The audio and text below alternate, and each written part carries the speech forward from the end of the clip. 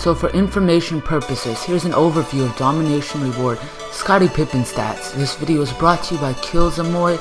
I did not actually get Scottie Pippen yet.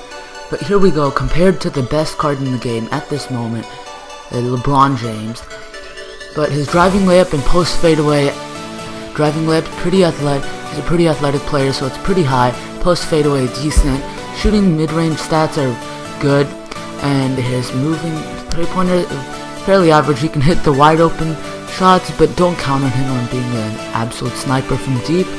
Offensive rebounding and defensive rebounding above average, but his shot contest and defensive stats are very nice, as he's one of the best defensive players in the league of all time actually. Driving dunk, 90 overall, means that you can drive to the rack again, emphasizing that he's a very athletic player.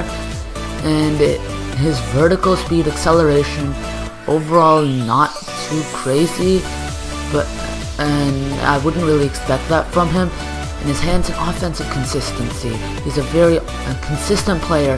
So here's a brief overview of his attributes, and moving on to the tendencies. I'm not really going to talk about these since there's nothing much to talk about, but if you enjoyed this video, slap the like button, drop the like.